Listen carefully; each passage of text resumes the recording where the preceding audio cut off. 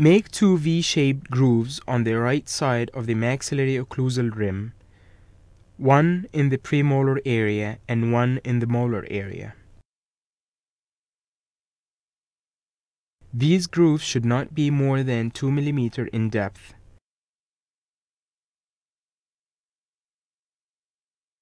Repeat on the left side of the maxillary occlusion rim.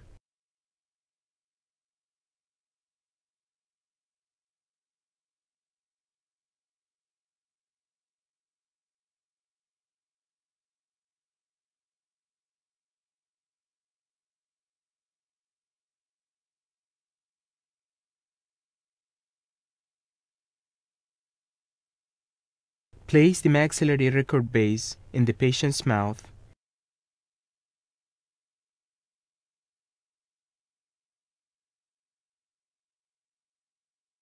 Place a small amount of bite registration material on the Facebook fork, then place it in the patient's mouth.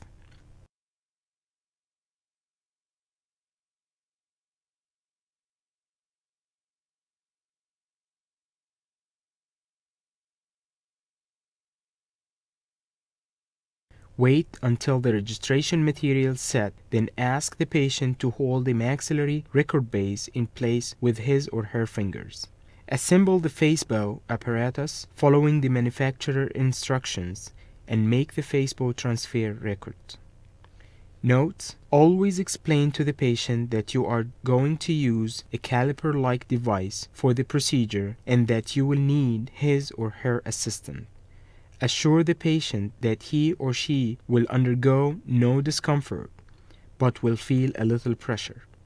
Tell the patient that it will only take a few minutes to complete the procedure.